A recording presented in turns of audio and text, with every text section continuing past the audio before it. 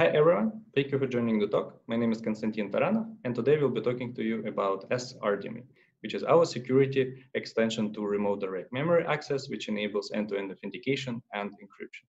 sRDMA is a result of joint work of Scalable Parallel Computing Club and Network Security Group. RDMA is a mechanism which allows one machine to access memory of another machine through the network. All these memory accesses are floated to the network controllers, which enables high bandwidth and low latency communication. RDMA is widely used for HPC and machine learning workloads.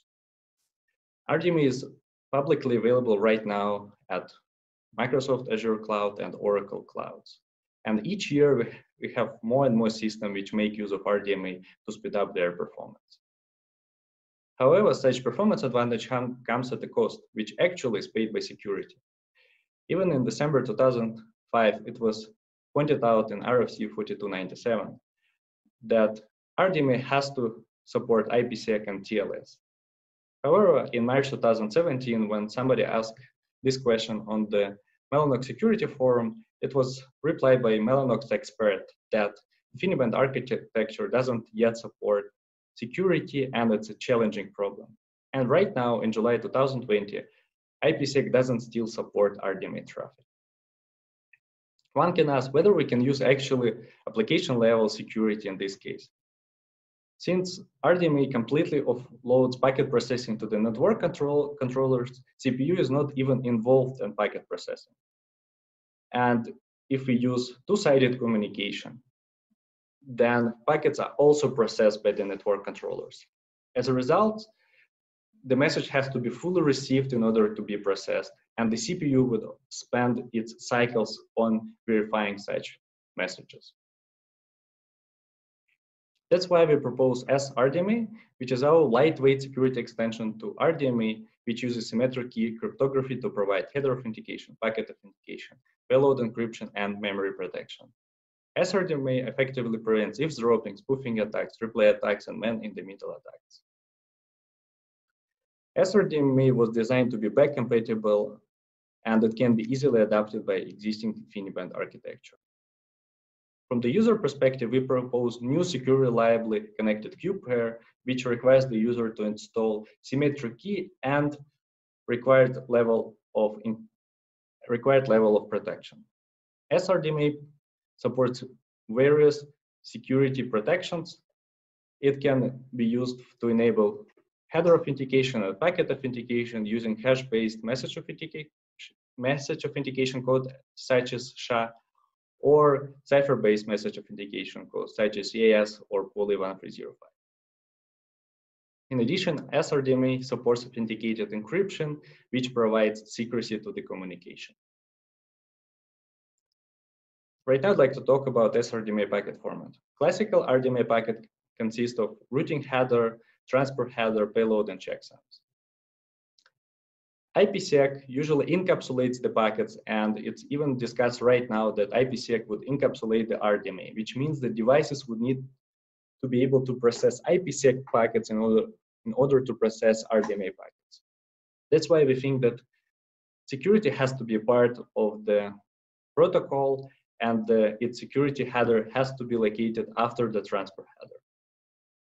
As a result, this doesn't change any algorithms how the packets are processed in terms of routing and calculation of the checksums, and already the devices can process, and already existing devices can process such packets. The small change we propose to the existing transport header is to use 3 out of 7 reserved bits to indicate the presence of the secure header. Depending on the value encoded in these 3 bits, we encode the size of the secure header. The secure header only contains message authentication code. And if this 3 bits has value 0, it means there is no secure header present, which enables back compatibility with existing RDMA architecture. The message authentication code varies from 96-bit to 512 bits. Another change which would require from the hardware is related to the packet sequence number.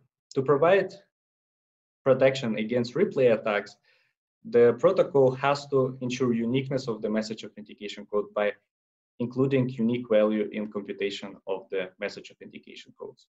IPsec currently uses just packet sequence counter for that. That's why we decided also to reuse existing packet sequence number from InfiniBand architecture. However, this packet sequence number are just 24 bits. And if we take existing network controllers which can eject 200 million packets per second, these 24-bit counters get reused after 80 milliseconds, which means to provide secure communication, application would require to re-establish connection each 80 milliseconds. That's why we propose to extend these counters to 64 bits. But we would extend only the counters on endpoints. We would still transmit 24 least significant bits in the packets. Since the packet sequence number are ordered and get incremented by 1 for each packet, using just 24 least significant bits, we can derive the full 64-bit counter, 64-bit value used in the computation of the message authentication. Depending on the security code installed in the connection, sRDMA uses different algorithms for computation of the message authentication code. In case of authenticated encryption, the payload will be also encrypted. Right now, I'd like to talk about the overheads of sRDMA compared to the IPsec, which does not exist yet, but it would have the following overheads. Of course, in case of AES-128, when we have N connections, for both protocols, we would need to store the key on the device, which results in 16 but multiplied by N bytes. However, since sRDMA reuses the existing counters, we would need to only add 10 bytes to the existing counters in order to provide protection against replay attacks. IPsec has its own counters, which would require to use 16 bytes per connection on the network controllers. Finally, sRDMA stores only the message authentication code in the header, which 16 bytes for the AES-128. IPsec header is much larger, and this 32 bytes is the really lower bound value, and it doesn't even include the encapsulation overhead of the IPsec.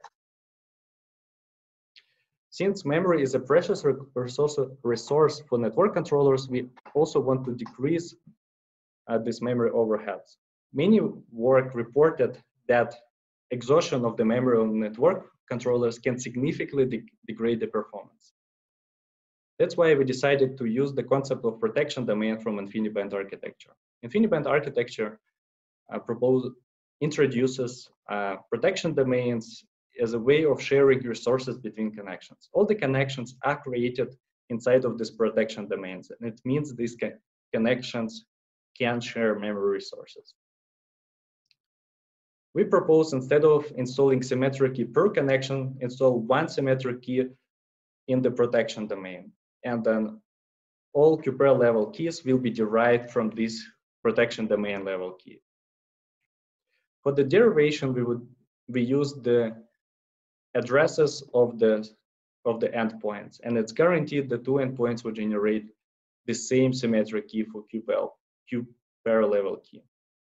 As a result, the network controller doesn't need to store key for each connection. It can only store the key for the protection domain and derive the keys of the QPair for the QPairs on the fly, which significantly decrease the memory overhead. Finally, sRDMA provide extended memory protection to the InfiniBand architecture. Right now, the protection of the memory is based on the notion of R keys, which are just 32-bit values which are transmitted in the plain text in each packet. So if endpoint A wants to enable memory access to some endpoint B, it would send this R key value to the endpoint B. However, it can share this key with endpoint C, or network eavesdropper can see this key in the packets and gain the access to the memory of endpoint A. That's why we propose crypto-based memory protection, whose main idea is to provide separate crypto-based access keys to the memory regions, which are calculated from the boundaries of the memory region the endpoint would like to access. To prove the possession of this key, endpoints have to include it in the calculation of the message authentication code. As a result, sRDMA does not require any extra headers for enabling this extended memory protection, and existing field of message authentication code can be reused. Right now, I'd like to talk about implementation of sRDMA. So sRDMA was prototyped on a SmartNIC from Broadcom. This was Stingray PS225. This SmartNIC is equipped with 8-core ARM8072 CPU, and it has 8 GB of DRAM. We chose the SmartNIC because it supports crypto acceleration. This SmartNIC has 2 ports of 25 gigabits. However, for SmartNIC capability, only 1 port is available. Also, since we implemented sRDMA on the top of normal RDMA connection, we had available only 20.6 gigabits per second. So this is our line rate, which we try to compare with. So first, we check the performance of crypto engine installed in the SmartNIC, and we tried different encryption algorithms and we used them for authentication of the memory blocks. So we tried 3 block sizes, 64 bytes, 1 kilobyte, or 2 kilobytes, and we also tried different number of threads. So as you can see, for the large blocks, we could achieve line rate for all algorithms using all the threads, and we could actually achieve this line rate almost for all algorithms using less threads. It was a bit harder for smaller blocks, since the hash-based algorithms, they are not tuned, they were not designed to be applied to the small blocks. That's why they have really poor performance.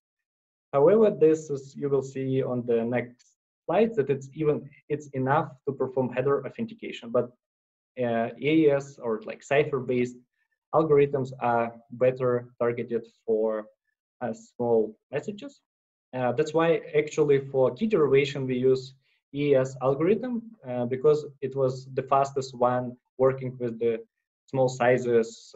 For the blocks of small sizes, it was the fastest algorithm which could generate new key from a master. Right now, I'd like to talk how sRDMA was actually implemented. So let's imagine the case when we have 2 endpoints. We have endpoint A and endpoint B. Each endpoint is represented by its host application and its SmartNIC. And to send the message between 2 hosts, so host A wants to send a message to host B, we need to establish overall 3 connection. First, host has to establish connection with their SmartNIC. This connection represents DMA connection. And then we establish a connection between SmartNICs. Right now, I'd like to show how a secure RDMA write can be performed on our platform. So host A would like to send a message, write the message to the memory of the host B. First, it would send it to its SmartNIC. SmartNIC, depending on the security level installed, it would calculate the message authentication code and append it to the message. And then it will send it to the SmartNIC of the endpoint B.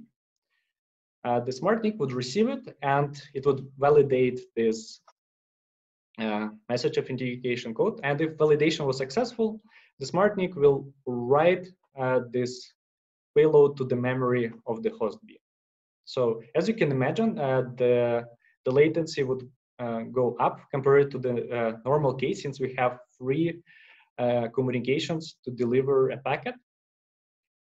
That's why so our baseline latency was 9.5 microseconds for half round trip, and the full round trip it was about 18.5 microseconds. So here I'd like to show you the latency for the source authentication. So for write and read latency, for write we show the results for half round trip, and for read we show the results for full round trip. So in the basic case, so the basic case is when we just the NIC has a key, it just add the MAC and send it to the other side. We could see that for AES, this latency was less than microseconds. And what is important that this 1 microseconds is comprises of two parts. First part is when we calculate the message authentication code on the sender, and when we verify this message authentication code on the receiver. So overall, it's 0.23 microseconds on each side to work with the header authentication. Of course, hash-based algorithms at SHA, they had higher latency because, as I mentioned earlier, they were not designed to work with small sizes, and the header of the message is quite small. Right now, I'd like to show results for the PT protection, extended protection case. So as you remember, the PT protection, extended memory protection requires key derivation. And this latency is actually worst case scenario. That's when the NIC doesn't have a key to immediately to calculate the message authentication code. So it has to first derive it. But in the real case, the smart NIC would cache it, and we would expect the performance as for basic case. But here, this is the latency. What if sender wants to send it, and its smart NIC doesn't have a key in cache and has to first derive it to protect the packet, and the receiver as well. It cannot immediately start verifying the packet. It first needs to derive the key, and then it starts verification. So in that case, the latency goes up even higher. So each process of derivation adds about 1 microsecond on each side. And of course, when we had the experiment, when we had both enabled, so we need to derive keys twice, the latency even went up. But I'd like to point out again that this is the worst case scenario. This is what if the key is not in cache. So we performed a similar experiment, but here we measured the full packet protection. So here we calculated the message authentication code over the whole packet. And on the top 4 lines is read latency. So this is full round trip. And for write latency, it's half round trip. Since the packet authentication depends on the payload size, we measured this for different payload sizes. Starting from 32 bytes up to 2 kilobytes. And again, we measured the different with different features enabled in sRDMA. And these numbers, again, for PD protection, extended memory protection, are the worst case scenario. So the key is not cached, and if it there would be cache, we expect that we would have mostly hits, because you never send just one packet. Starting from the second packet, the key will be in cache. You would have the same performance as for basic write and reads. So as we can see, the best algorithm here was Poly 1305. So it had the lowest latency for full packet authentication, and the AES had a bit higher latency. However, when we performed the experiment with authentication encryption, so in this case, we authenticate the message and we also replace the payload, it turned out that AES had better performance. And we will see this difference even more when we run bandwidth experiments, which was a bit surprising for us. So here we can conclude that for full message authentication, we think that the best algorithm would be Poly 1305. And of course, SHA-256 had also good performance because it was applied to the large message. But for authenticated encryption, we think that AES has the best performance. Right now, I'd like to talk about the write bandwidth. So first of all, I'd like to explain this baseline we had. So we took our infrastructure. As you remember, we had these 3 Kuiper connections between host A and host B to send. So we measured how much bandwidth we can achieve with this code base without using any authentication and encryption. We just send the packets from host A, host B, and we do not verify the packets. And it turned out if we use just 1 thread of our smart NIC, we could achieve only about 8 gigabits per second and we couldn't achieve the full line rate. However, when we used 4 threads, we could achieve the full line rate. So this black line represents the bandwidth we could achieve without enabling any protection on the packets. So in the basic case protection, so the basic case is like when we have keys on the NIC and we can immediately protect the packets. For header authentication, we could achieve line rate using 6 threads for all protection codes. For full packet authentication, we could also do this for all cipher-based algorithms, and only SHA-512 could not achieve it. And actually, AES-128 had hard time achieving the line rate for 8 threads. However, when we switch to the authenticated encryption mode, AES beats Poly1305 algorithm. So which concludes our previous conclusion that AES-128 is better for authenticated encryption. Poly1305 is better for packet authentication. Then we measured the bandwidth for the writes when we have enabled PT protection, extended memory protection. Again, here we try to express the case, like really worst case scenarios. We have really small cache, or somehow each time we send the message, the key is not on the NIC, and we need to derive it each time. So each time we send the message, we have a miss on the sender and the receiver. So in this case, we had decreased by 2 gigabits per second for all cases, but we still were able to achieve the line rate for header authentication and also for some algorithms for packet authentication. And finally, when we enable both and we had constant misses, the performance got decreased by another 2 gigabits. But for header authentication, we could still achieve the line rate. We performed similar experiment for the read bandwidth. For read bandwidth, our baseline was even lower. So for no protection installed, we could achieve only 5 gigabits per second. So it's even slower for the write case. The main reason for that read requests are more complicated than writes. So in case of read, the device needs special capabilities, and even in existing InfiniBand, you need to install the context on the initiator and on the target. So it's like special slots on the device where it stores the context for performing the operation. And we had to actually emulate this in the software of our smart NIC. So that's why the maximum performance we could achieve was about 16 gigabits. And for one thread, it was only 5 gigabits. Anyway, so we measured the header authentication, packet authentication, and authenticated encryption for this algorithm. And for header authentication, we could achieve line rate for all algorithms. For packet authentication, we couldn't do that, but we had the algorithms which were really close achieving the line rate. So again, the best one here was Poly1305.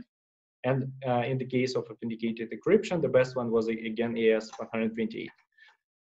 One thing I forgot to mention, so for read requests, we have to perform protection, the process of protecting validating packet 4 times. So in the write case, we have the sender which protects the packet and the receiver who validates. So read request consists of the full round trip. So we have a read request which is protected, then that's get validated by the destination. Then destination sends the results, it protects it, sends it to the initiator, and the initiator checks validates the packets it received. So that's why it's more complicated.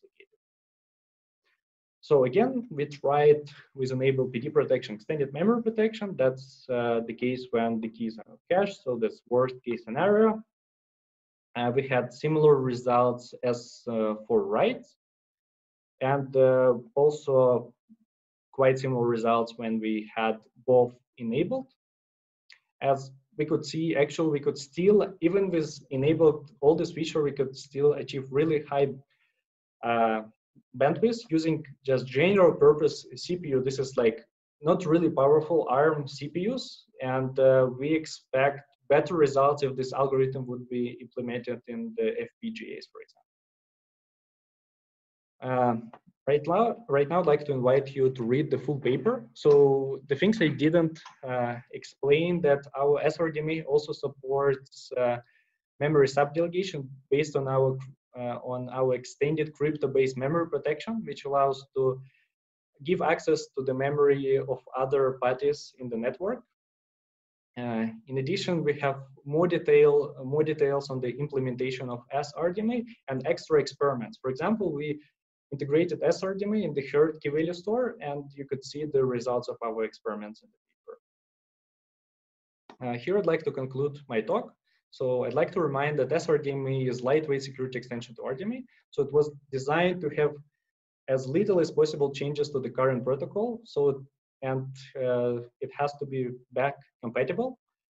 In addition, we take into account the memory constraints of the network controllers and try to reduce it as much as possible. And we think we achieved it. In our implementation and our evaluations, we were limited by the platform we were using for prototyping, but we truly believe that sRDMA can be easily adapted to the hardware to achieve even higher bandwidth and lower latency communication. So if you have any questions, please contact me through the email you can see on the screen. Thank you.